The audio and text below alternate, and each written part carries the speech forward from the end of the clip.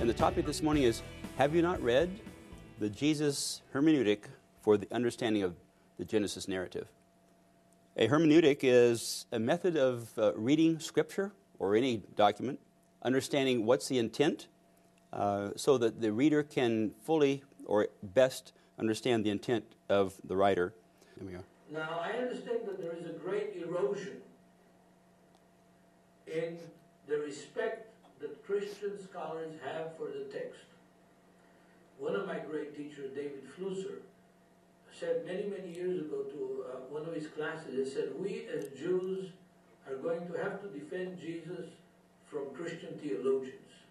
And it's true. We already have to do it. There is books written every couple of months. Another book comes out by a Jewish rabbi defending Jesus, trusting the words of Jesus more than the Christians do. I'm a graduate of Pepperdine University, 1967, and I have spent 63 years of my life in non-instrument churches of Christ, and I've enjoyed all of those years. They've been a wonderful experience for me, with wonderful relationships with wonderful people, driven by a desire to serve and honor God and His Son, the Lord Jesus. And I've had a life that's been just wonderfully blessed. For me, the question of instrumental music, I understand how some people could have a desire to just honor Scripture by not using music for worship. But I think for most people in the Church of Christ, especially today, that's kind of down at a kind of a noise level of things that drive decisions. But it's still honored because people desire to honor the consciences of people around them and focus on the major issues, not the minor issues.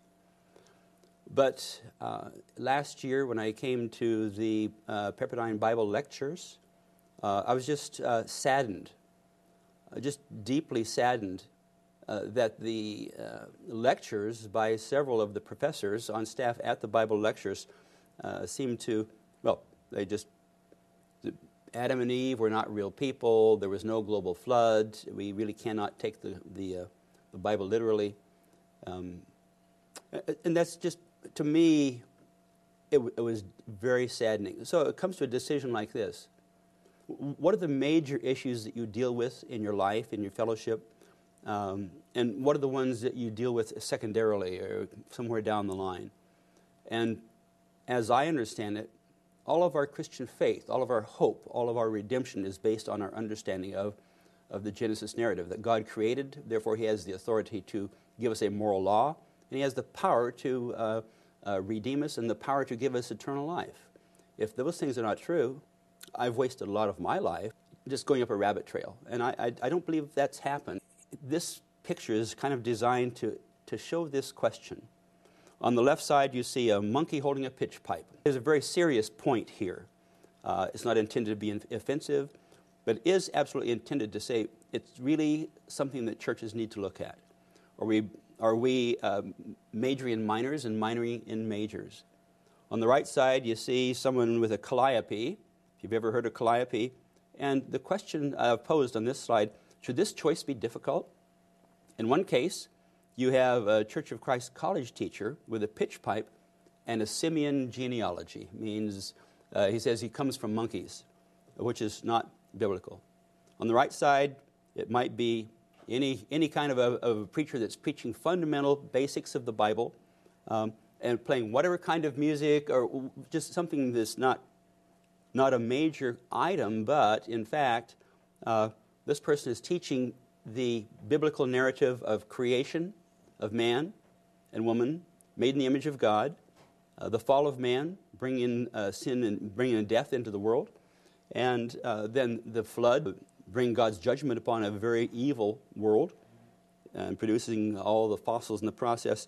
So the question I've posed at the bottom of this slide, is it outrageous to apply one particular rigorous hermeneutic to preclude instruments in worship, while at the same time to ignore the hermeneutic used by Jesus? Have you not read? And in that He affirmed very clearly the readability of the Genesis narrative to the leaders, to the Jewish leaders of His time. And so, to me, this is a no-brainer, and it should be for anyone in any church, whether in the Churches of Christ, whether it's an issue of instrumental music, or if it's a question of how you take communion, or a question of where you assign your seats in the church. We have to begin with first points, and that is that when Jesus said, "Have you not read?" he was very clearly affirming the accuracy, the authority, the readability, the understandability of the Genesis narrative as written in the Hebrew language, as read by Jesus and by the scholars of his time, and therefore by people today. Here's the point. It's interesting. I saw this quotation, and it just really struck me. It was quoted by Carl Wieland, a fellow who's a creationist down under. I don't know if Carl is from Australia or New Zealand, Australia, I believe. And he had a sit-down cup of coffee with a very high-powered Christian leader in Australia who was teaching evolution, theistic evolution, saying, well, sure, there's evolution, but God did it, so we can match it up with the Bible. And Carl asked him this question: what about when Jesus said, have you not read? Jesus was affirming the book of Genesis in the narrative. And he thought he would get some kind of weasel words. You can find this written up. I don't have it here on this slide, but it was written up in a Creation magazine a couple of years ago, I think. And the fellow's reply was actually very transparent. He didn't try to hide his theology. He just said, well, Jesus didn't know as much science as we know today. And Carl Wieland expressed that it shook him to the core to hear that spoken so bluntly. But if we kind of scratch under the surface and look at the Christian theologians today who just ignore the hermeneutic that Jesus demonstrated to us, saying that the book of Genesis is readable and understandable, honesty at the very core really demands this same kind of an answer, and that is a diminishing of the understanding that Jesus had of Scripture, the diminishing of Jesus as creator, the diminishing of the majestic Christology of Jesus described in Colossians chapter 1, where is the image of the invisible God, the firstborn of all creation. By him all things were made that are in heaven and in earth. And it has to deny all of those things, this major text of Christology and all of the other texts in the Bible that really make it clear that he was not just an elevated man, but he was God the divine who put on human flesh, limiting himself to serve us. So why did this scholar say this? The answer was theistic evolution. That was what he chose as his view of the world, his view of Scripture. Why did he say it? Because, he just didn't agree that Jesus really understood. He was denying the accuracy, the readability, and the authority of the Old Testament Scripture and the Genesis narrative. To me, that's a tragedy. Carl Wieland saw it that way. When I saw it in print, I felt the same way. And I think people who really honor Jesus as truly Lord, truly Savior, truly God in man, would also grieve at these kinds of words. So we should also grieve at Christian teachers in universities, in Christian schools, in our churches, in our pulpits, that also would, when you scratch underneath the surface, would promote an idea that really has this same attitude of who Jesus was as he walked in the flesh. And Jesus gave truth tests. I'll just mention this one, but this is what I would call the diamond truth test. It's the ultimate truth test. Jesus said this to those who were questioning him. Oh, you say you're a son of God. How can you say that? In John chapter 10, verses 37, 38, Jesus said, don't believe me unless I do what my Father does. That's perfect, isn't it? That's a very precise. To a mathematician who heard this, that is an elegant test. It's precise. He says, but if I do it, even though you do not believe me, believe the miracles that you may know and understand that the Father is in me and I'm in the Father. In the 2014 Bible lectures at Pepperdine University, which is my alma mater, and one of the motivations for beginning the creation literacy program, one of the speakers was a Old Testament scholar who said, well, how can I he didn't say compromise. Probably he said reconcile. In my understanding, my interpretation, compromise is the correct word, but the reconcile is the word I think that was used. How can I reconcile the Old Testament words with the modern prevailing understanding of science of origins, meaning evolution? They said, well, the answer is kenosis, which is the Greek word for, translated as emptying, or two. Philippians chapter 2, verse 7, where it says, Jesus emptied himself, taking on the form of a bondservant, being made in the likeness of men. There's one translation, I think maybe the NIV says he made himself nothing, which I think is really a very poor translation. Because with the interpretation of kenosis that this scholar had last year, is the idea that Jesus emptied himself of aspects of doing it, as taking it out. That he wasn't walking around with the knowledge of God, with the power of God, with the authority of God. But in fact, if you read that text carefully, how did he empty himself? He didn't empty himself by taking all of the divine out. He emptied himself by putting humanity on. In other words, like a world-class athlete may limit himself by putting on 200 pounds of armor. It's the same person inside, but there are limitations. Jesus purposely limited himself, so that was the kenosis. He was still God, the Son of God, walking the flesh, and therefore he had the authority of divinity because he was in fact divinity. I'm not a theologian, I'm an engineer, but I've been reading Scripture a long time, and to me, the whole question of kenosis and emptying himself was emptying himself of the authority to use his power for his own benefit. So he could feed 5,000 with a boy's small lunch, but he couldn't use his divine authority for his own comfort to turn stones to bread. So now here's the text in Colossians chapter 1. I'll just look at verse 16. For by him this is speaking of Jesus, for by him all things were created, both in the heavens and on earth, visible and invisible. Whether thrones or dominions or rulers or authorities, all things have been created through him and for him. He is before all things, and in him all things hold together. The theologian in Australia who said, well, maybe Jesus probably didn't know as much science as we know. He certainly had a diminished view of the Jesus that I know, and certainly not a biblical view of Jesus. This is who Jesus was. This is who Jesus is, the Creator, understanding every detail of the creation. And maybe before I go on, there are many examples. For example, Jesus' knowledge of things past. Who among the leaders of the Jews of his time would understand the answer, why did God permit divorce in the Old Testament?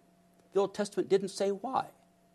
Jesus knew the answer. He said, from the beginning it was not so. And by the way, there's another text where it gives the beginning. Jesus absolutely refers to the beginning. He says, from the beginning it was not so. For God made them male and female. Jesus also, he demonstrated supernatural knowledge, as divine knowledge, when he explained to the Jewish leaders something that was not revealed in Scripture, and that was the reason God permitted divorce. It was for the hardness of heart. That is, it was for the benefit of the woman to reduce the suffering that the hardness of heart of man could put upon women in their relationships. That wasn't in Scripture, but Jesus knew it because Jesus knew the mind of God, because he was, in fact, God walking in the flesh among us. And we find many examples like that. So the idea of kenosis, meaning that emptied himself to become Jesus and just took out everything and became some person that was impotent but a very fine teacher, is just simply not biblical. I'm going to talk just briefly about a few theistic evolutionists and progressive creationists. I'll mention Hugh Ross. I think his teachings are used at many Christian universities and colleges around the country that would still be fairly conservative. But Hugh Ross really does not follow many of the elements clearly in the book of Genesis. Just to mention one, the flood. He would say that the flood was local. And there were a variety of other things. And there's an excellent book written by Jonathan Sarfati on that to answer many of those questions. I had an opportunity to ask a question standing first in line in a Q&A when Hugh Ross appeared at a talk in Portland about 10 years ago. And I asked him, this may sound a little esoteric, I asked him a question about the diffusion rate of helium in zircons. That may seem way out there somewhere, but has a great deal to do with understanding the strong evidence that there was an accelerated rate of decay in radioactive materials at some time in the past. A very powerful indication, and that was proven by a test done by the Institute for Creation Research, indicating a value that was predicted, and the ICR, using the basis as the Bible as a basis, had the correct answer when the conventional answer would have been differing by 5 orders of magnitude. That's by a factor of 100,000.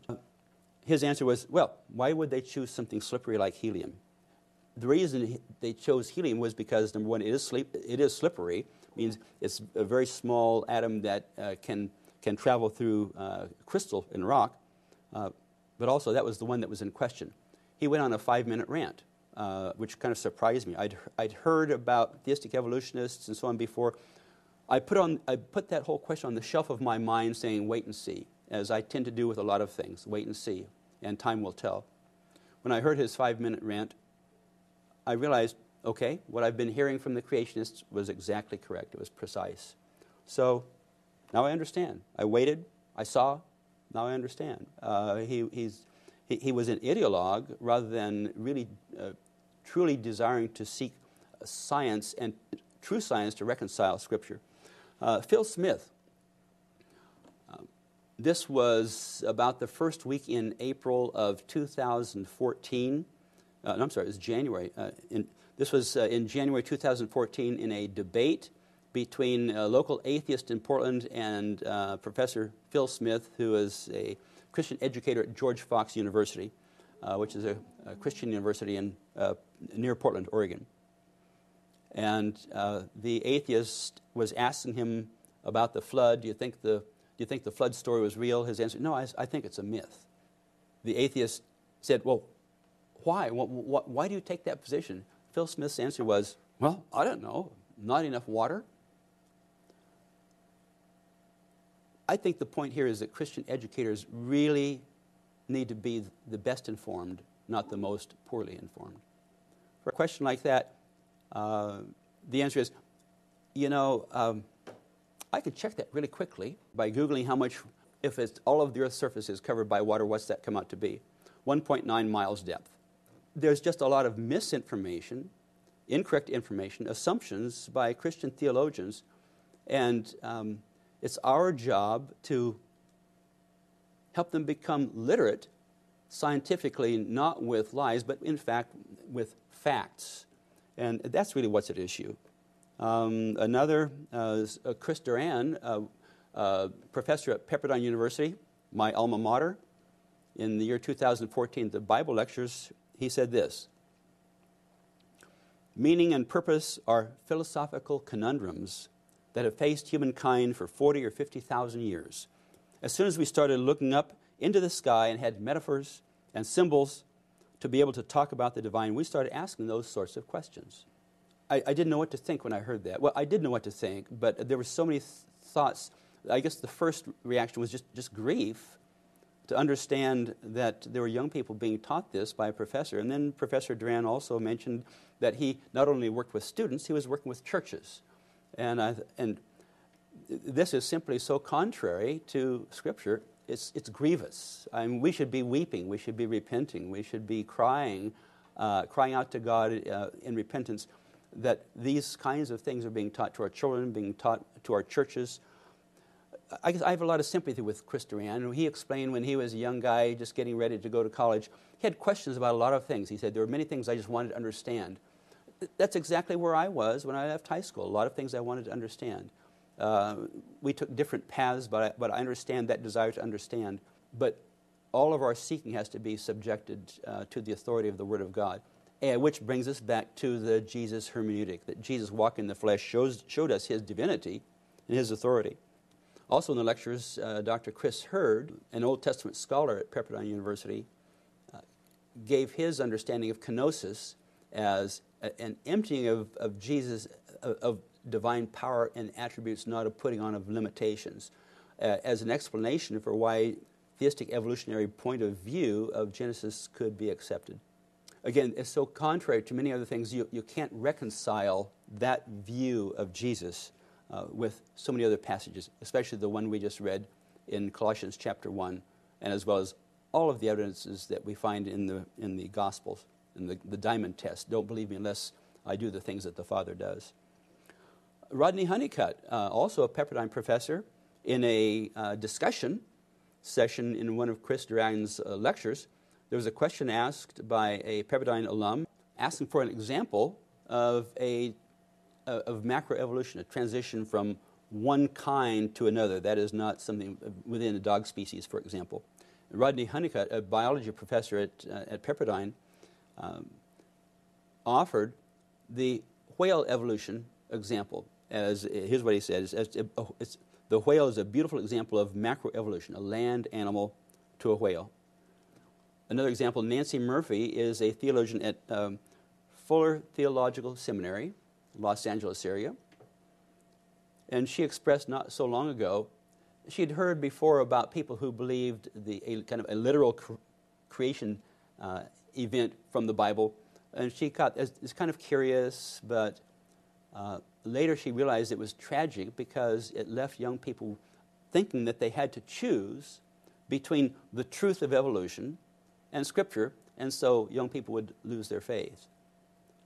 I think what happened was she assumed there was a truth to the evolution story, and that's really not at all true. There's so much information, and more every day, modern science reveals evidence for the biblical record of creation. Also at Fuller Seminary, they had a guest article about 3 years ago by Carl Giberson. I don't know how to pronounce his name. It might be Giberson. But he wrote a guest article in their quarterly magazine, maybe spring of 2011 or 12, something like that. And his comment was, we have this elegant example of the whale evolution. So therefore, he was decrying the fact that a recent poll had shown that over the population of the United States, fewer people were favoring theistic evolution. Many more were favoring a biblical view of creation, what he would call creationism, and it's okay with me, but creationism is not an ism, it's a fact, it's a historical fact. And so he was decrying that, despite all of the money that has been spent by BioLogos, all that money is spent, and we're losing ground. He was grieving over it, and the specific example that he offered was the whale evolution. Well, we'll come back to the whale evolution, but first I want to mention just a number of evidences we have to deal with in terms of the reality. What's the science really say? If you take an onion and you start peeling away the layers, here are the layers we have. But at the real center of a lot of the discussion is the question of deep time. So if you look at the bottom of this picture, it talks about millions of years. That's what's at the core of the controversy, deep time. If there's no deep time, then there's no theistic evolution. I think everyone understands that. That's really where the rub comes. I'll just talk about the first one first at the top. Has been and continues to be a great deal of fraud being practiced by the evolutionary community. In some cases, maybe not purposely, and hopefully with charity to those who name Jesus as Savior, perhaps naively, but thinking, this is science, so I have to honor science as well as God. But frauds, for example, Ernst Haeckel and his fraudulent drawings of embryos. The Piltdown Man, that fraud that was perpetrated for nearly 40 years that affected so much of the education system in England and around the world. What's the third one? Walking whales. That was a fraud. And that fraud was revealed even as early as 2007. And there was a press release in early April 2014, about 3 weeks before Professor Honeycutt at Pepperdine mentioned the walking whales as an example of macroevolution. when that kind of fraud is exposed, it should go around the world at warp speed. But that kind of news usually gets shuffled under the table, and the news that is favorable to evolution is what gets spread at warp speed. Geomagnetism, that is that the Earth's magnetic field is decaying at a very measurable rate, and really the stories that have been told to say that the magnetic field can rebuild itself through some kind of a dynamo process, it just doesn't work. The math doesn't work. Review of the literature shows it doesn't work. And so why is that story continuing to be spread? The presumptions about junk DNA and vestigial organs.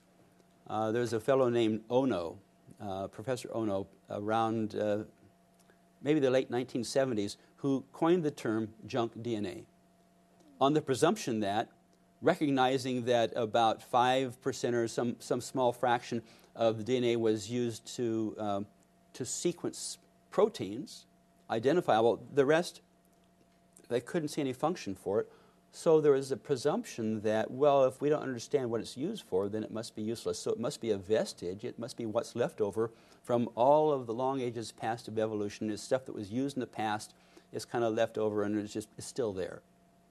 Well, first of all, I'm not a life scientist, but I do understand stuff about physics. And there's this little problem of energy. The cell is so beautifully balanced, you can't have an energy system putting energy into reproducing and duplicating proteins that are not being used. The energy budget just simply doesn't allow it. That's from an energy perspective. People can argue from many other perspectives as well, but it was just simply wrong. And increasingly over the last 30 years, Ono's presumption of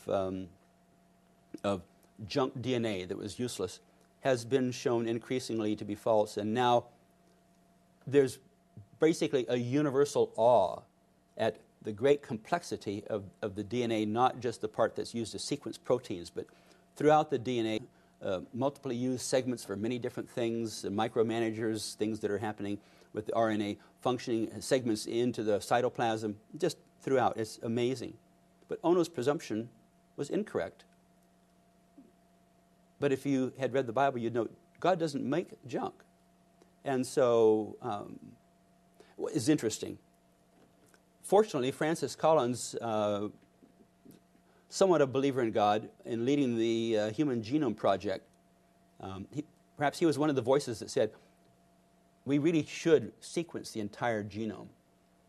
Because there were many voices saying, that's an expensive process.